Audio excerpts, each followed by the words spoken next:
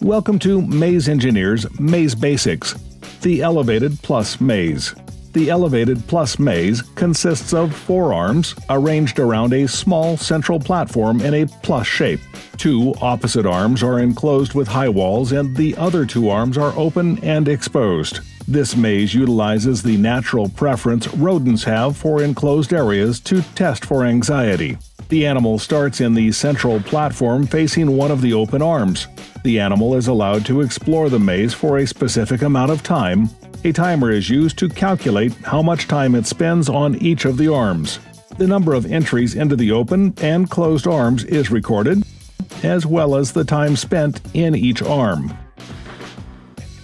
Typically, animals will have a much greater number of arm entries into closed arms than open arms due to their natural avoidance of open spaces.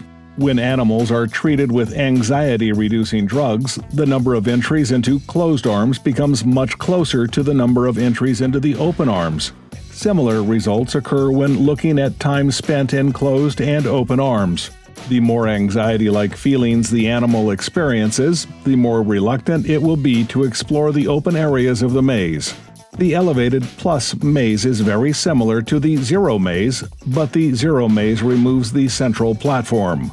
This decreases some of the ambiguity associated with the animal spending time on the central platform.